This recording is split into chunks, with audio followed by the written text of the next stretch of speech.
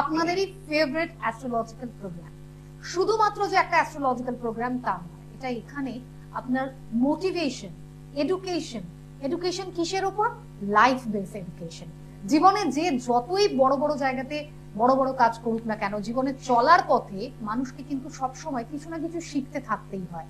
কখনো কখনো এই কথাটাও শোনা যায় যে সবসময় আমরা বড়দের থেকে শিখি বটে, তবে প্রয়োজনে আমরা ছোটদের থেকেও কিন্তু অনেক কিছু শিখতে পারি।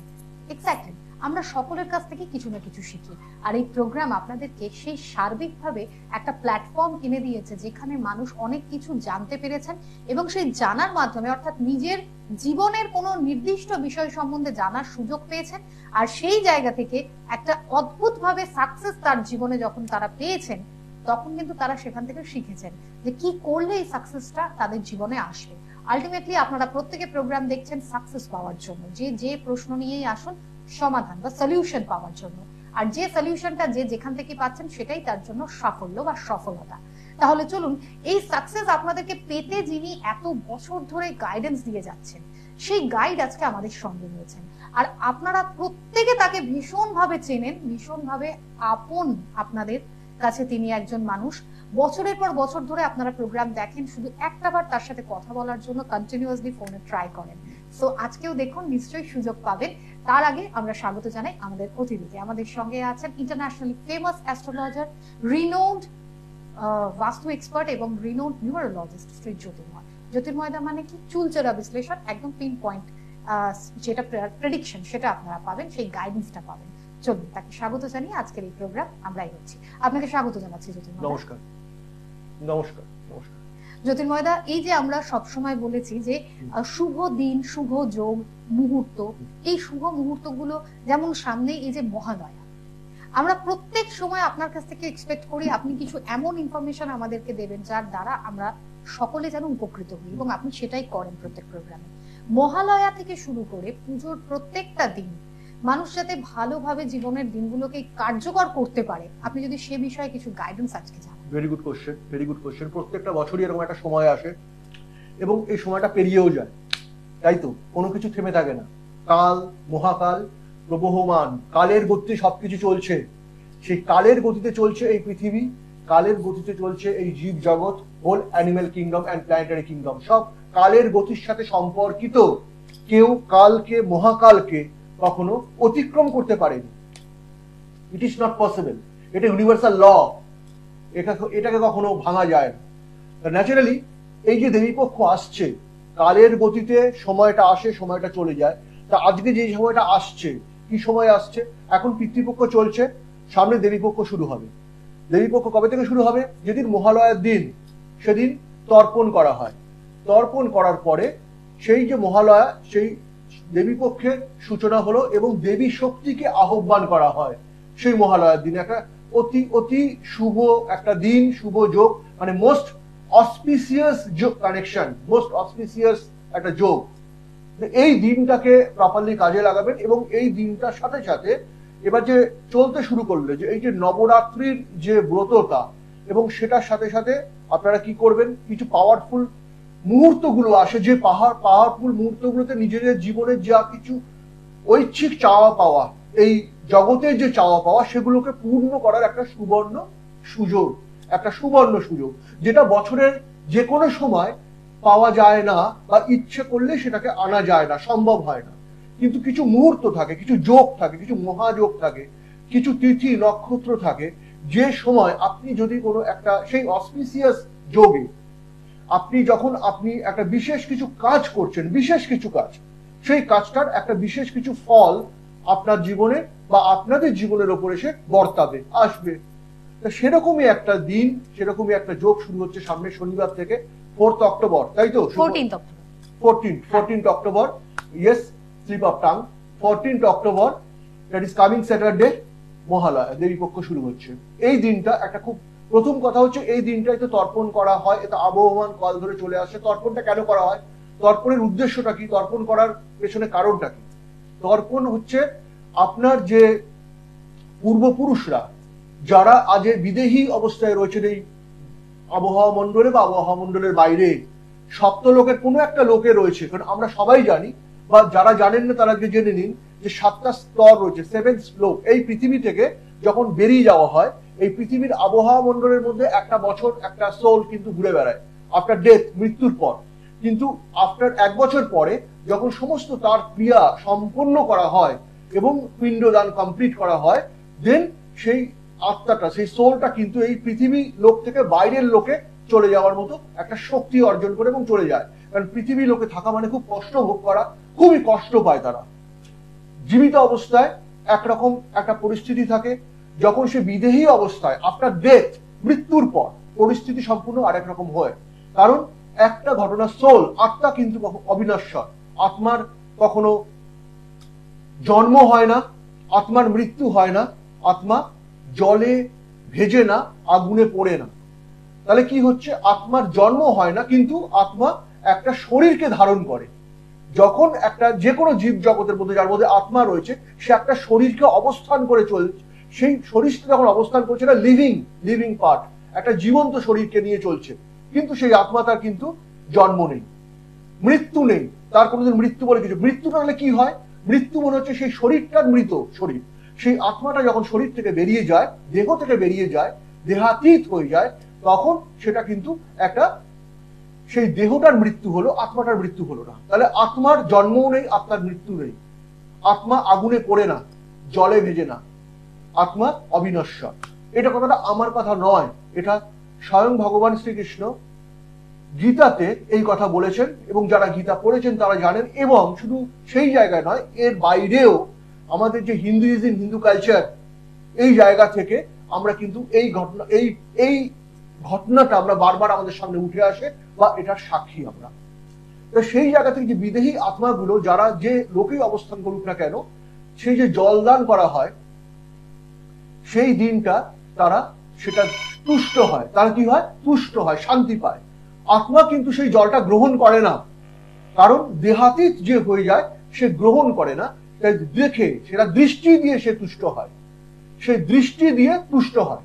একমাত্র দেহ গ্রহণ করতে পারে, কিন্তু দেহের বাইরে যখন দেহাতীত আত্মা, সে কিন্তু গ্রহণ করে না। সে সেটা দেখে যে আমার হয়ে তারা আমাকে স্মরণ করছে এবং জল দান করছে, তখন সে তুষ্ট হয়, সেই জলটা পাওয়ার জন্য অপেক্ষায় থাকে, এবং তাদের ব্লেসিং, তাদের আশীর্বাদ সেই পুরুষদের ওপরে বা সেই পরিবারের ওপরে এসে পড়ে বা আসে। এটা একটা বিশেষ একটা দিন, বিশেষ একটা তিথি, যোগ নক্ষত্রে ঘটনাটা ঘটে, এবং সেটা সবাইকে আমি করতে বলবো। ফোনটা ধরে নিয়ে নেক্সট স্টেজে আসবো। নমস্কার। নমস্কার। হ্যাঁ, কে বলছেন? স্যারকে শারদীয়ার শুভেচ্ছা। নমস্কার, শুভেচ্ছা। আপনাকেও শুভেচ্ছা।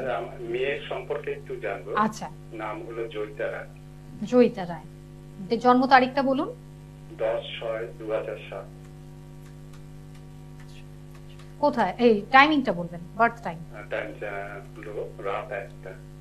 তাহলে এটা ডেটটা আপনি আবার চেঞ্জ করে বলছেন, তাই তো? হ্যাঁ। ওকে ওকে। আর বার্থ প্লেস কোথায়, জন্মস্থান? জন্মস্থান কলকাতায়। কলকাতায়। আচ্ছা, ওনার নাম কি? আপনার নামটা একটু বলুন। শান্তিরঞ্জন রায়। শান্তিরঞ্জন রায়। আচ্ছা, অ্যাজ পার ইওর ডেটা, আপনি যেটা বলছেন 10th জুন 2007। আচ্ছা, ওনার মেয়ের নাম কি? জয়িতা রায়। জয়িতা রায়। তার মানে আপনি রাত্রির 1টা যখন বলছেন, রাত 12টার পর জন্ম, তার মানে হচ্ছে 9th জুনের পর আপনি আপডেট করে 10th জুন বলছেন। হ্যাঁ। Yes. As per English calendar হচ্ছে সানডে, বেঙ্গলি ক্যালেন্ডার ধরে স্যাটারডে, শনিবার জন্মবার। কিন্তু যেহেতু ডেটটা চেঞ্জ হচ্ছে, 9th এর পর আপনার 10 that is Sunday, as per English calendar জন্মবার রবিবার। আচ্ছা, আমি কিছু ডেটা দিয়ে দিচ্ছি, ডেটাগুলোকে আপনি নোট ডাউন করবেন।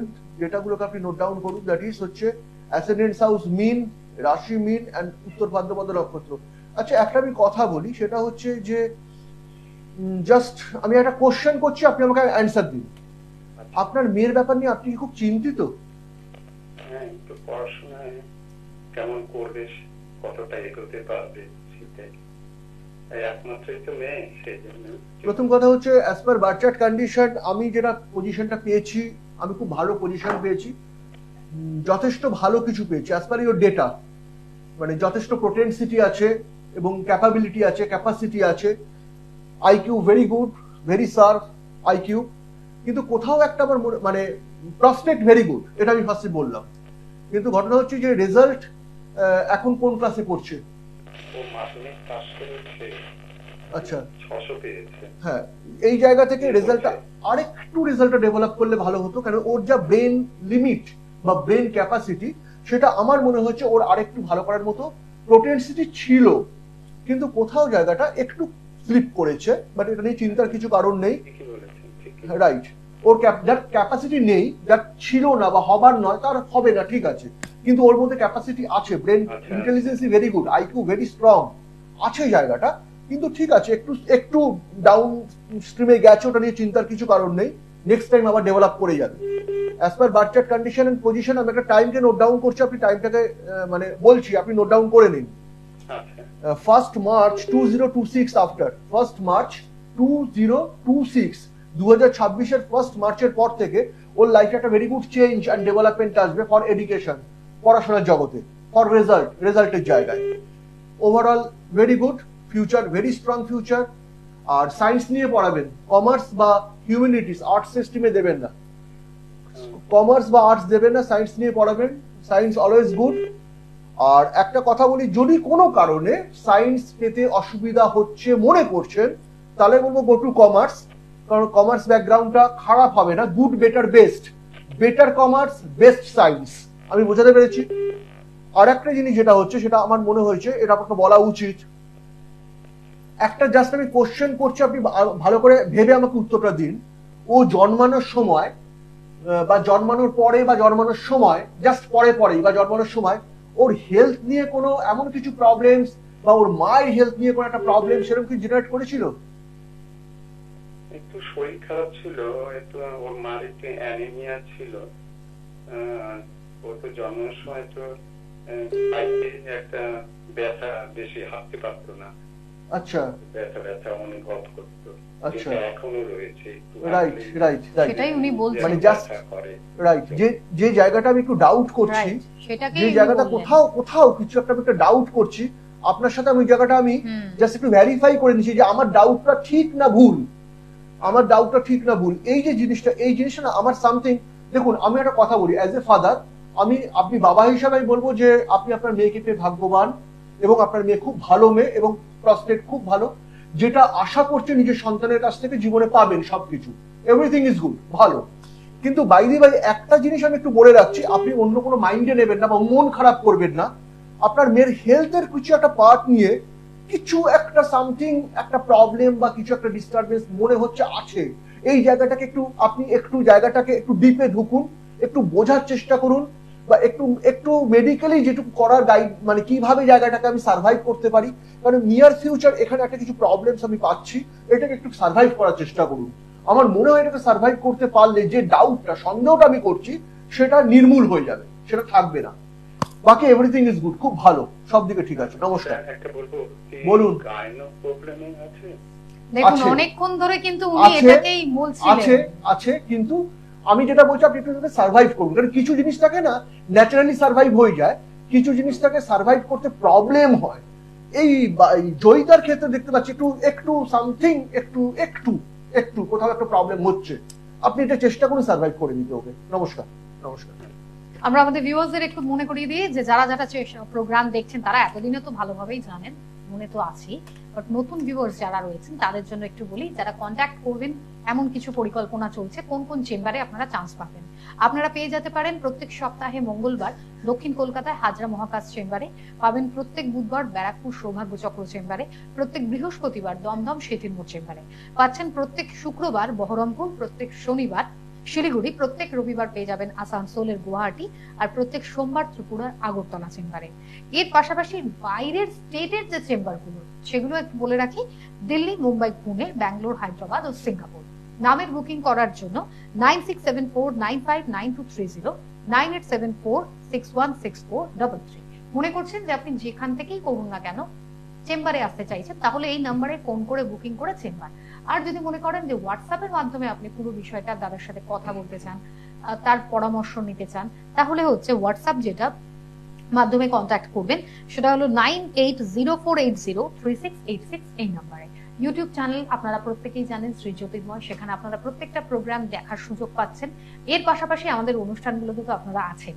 চলুন, যে বিষয় নিয়ে আমরা আলোচনার মধ্যে ছিলাম সেই আলোচনা ডিসকাশনটাকে আমরা এগিয়ে নিয়ে যাই। যেখানে ছিলাম দাদা, তাহলে এই দিনগুলোকে আমরা বিশেষভাবে কি করে উন্নতির জন্য কাজে লাগাবো? এই দিনগুলোকে কিভাবে কাজে লাগাবো জীবনে? ফার্স্ট পয়েন্ট হচ্ছে, এক একটা মানুষ এক এক রকম ভাবনা চিন্তা নিয়ে চলেন, তাদের মেন্টাল থিঙ্কিং এক এক রকমের। তো সুতরাং যে ভাবনা চিন্তা নিয়ে চলুন, যে মেন্টাল থিঙ্কিং নিয়ে চলুন, পার্টিকুলার কিছু রিকোয়ারমেন্ট, যে requirement most important requirements for life, সেই জায়গাগুলোকে গুরুত্ব দিন। আমি বলবো কোনো আনসান কোনো কিছু প্রে করবেন না। খুব ইম্পর্টেন্ট কিছু রিকোয়ারমেন্টস ফর ইউর লাইফ বা ইউর চাইল্ড বা আদার্স, আপনি সেটাকে গুরুত্ব দিন।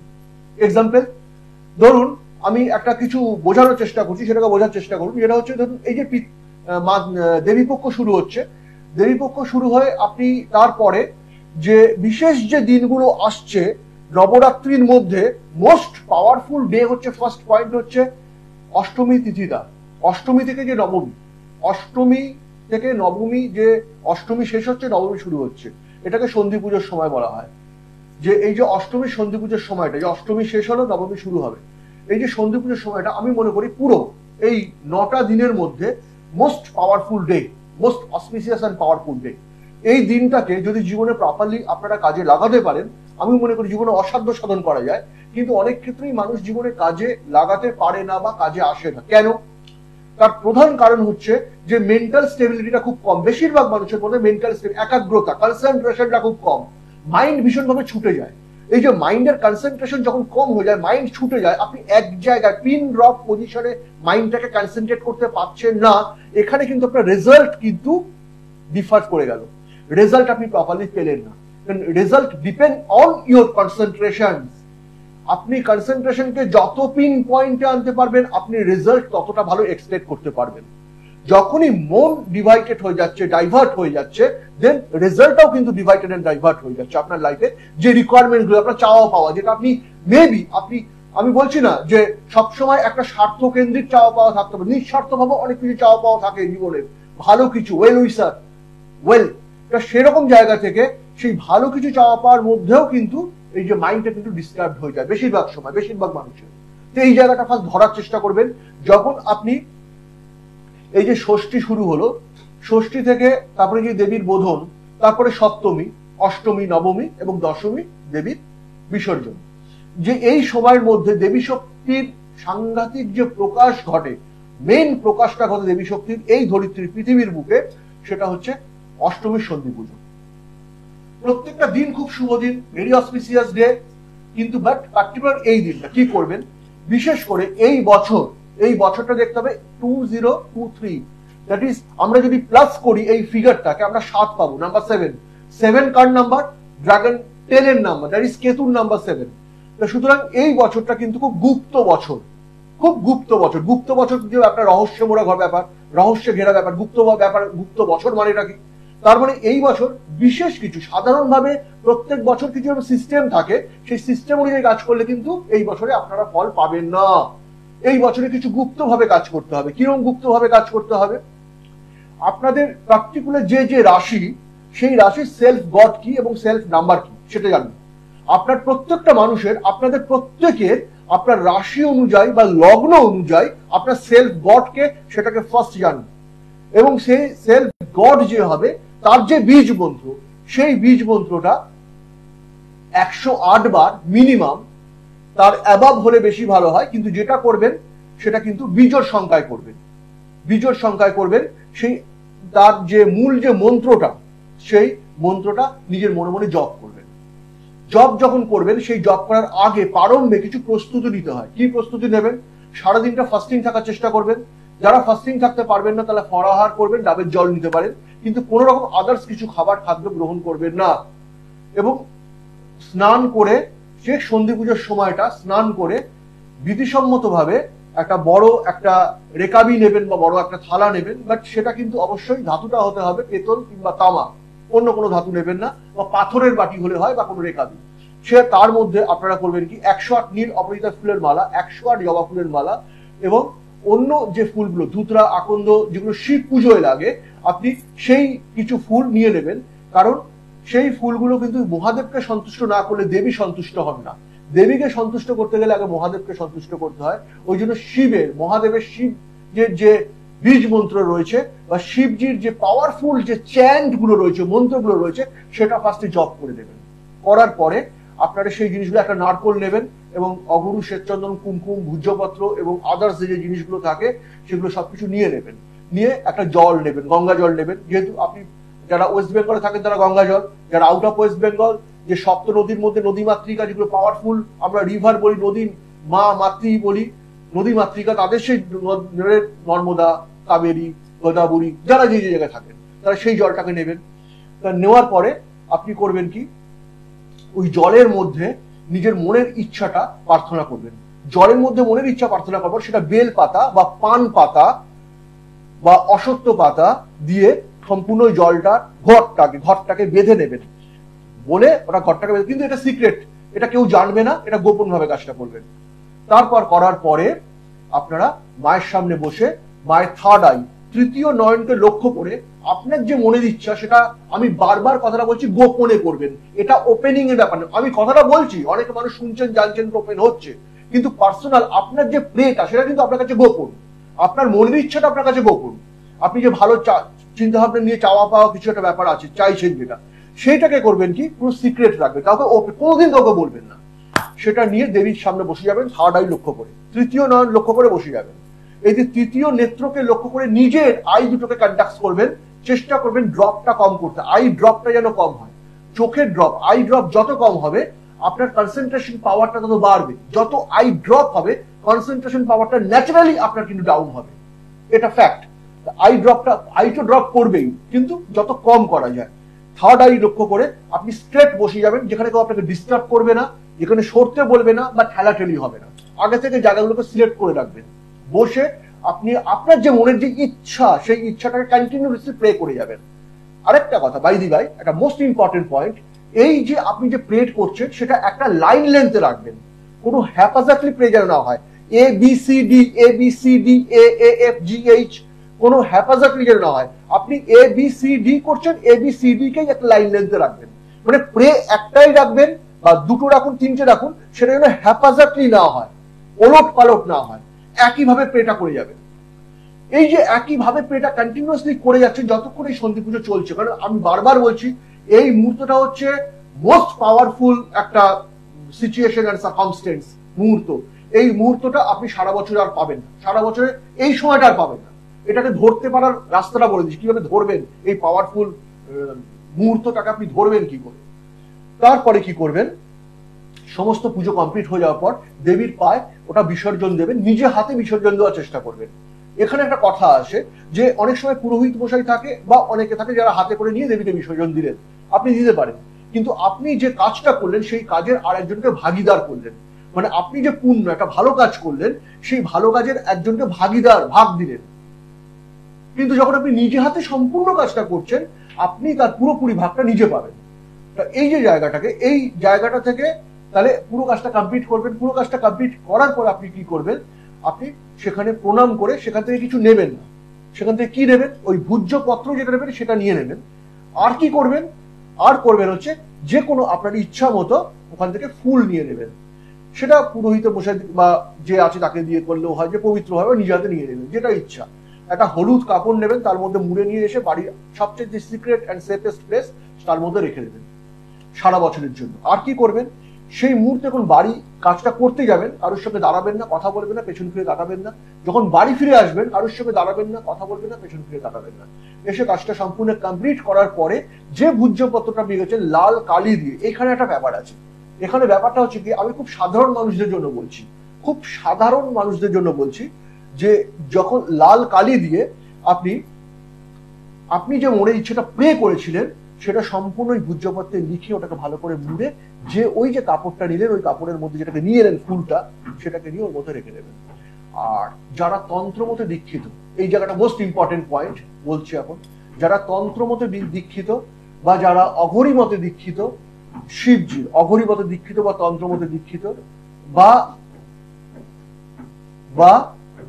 যারা এই সব ক্রিয়া করেন বা এই পরম্পরা নিয়ে চলে আসছেন, বংশ পরস্পরায় এই পরম্পরা নিয়ে চলে আসছে, তাদের কি হবে এই বছরটার জন্য, বিশেষ করে এই দ্যাট ইজ 7 কেতুর সংখ্যা বললাম একটু 2027 মানে হচ্ছে আপনি প্লাস করুন তাহলে নাম্বার 7 কেতুর বছর।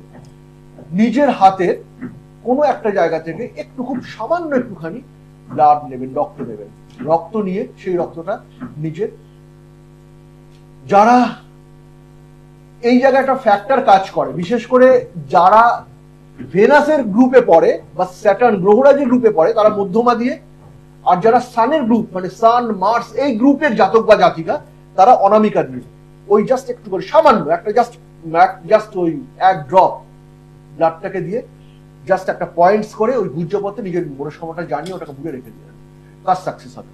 কাজ সাকসেস হতে বাধ্য, এখানে কোনো দ্বিমত নেই, সাকসেস হবে, কিন্তু কাজটা প্রপারলি করতে হবে, ঠিকভাবে করতে হবে। কিন্তু ঠিকঠাক ভাবে প্রপারলি কাজটা কমপ্লিট করতে পারেন একটা দারুণ রেজাল্ট পাবেন। কিন্তু বারবার আমি কথাটা আপনাদের বলছি, আমি আবার আমার যাওয়ার সময় হয়ে গেছে, আমি আবার একটা কথা বলে রাখছি, যেটা যে কাজটাই করবেন সেটা সিক্রেসি মেনটেন করবেন। আপনি যখন কোনো কিছু ওপেন করে দেবেন তার মাহাত্ম্য কমে যায়, গুরুত্ব কমে যায়, সেই কাজটা হবার থাকলেও হতে চায় না। কিন্তু যখন সেটা সিক্রেসি মেনটেন করে করবেন, গোপন ভাবে করবেন, কেউ জানবে না, তখন কিন্তু কাজটা আপনার হবে। একটা কথা, সন্তানদের ক্ষেত্রে বাবা মা সবকিছু জানতে পারে এবং তার গুরুদেব সবকিছু জানতে পারেন। গুরু এবং বাবা মা এই অধিকার সবার ক্ষেত্রে রয়েছে, তাদের ছাড়া বাইরের আদার্স কেউ কোনো পার্সন সেটা জানবে না বা বুঝবে না। আজকে এইটুকু বললাম একেবারে, এবং এরই সাথে প্রোগ্রামের টাইমিং এই অবধি।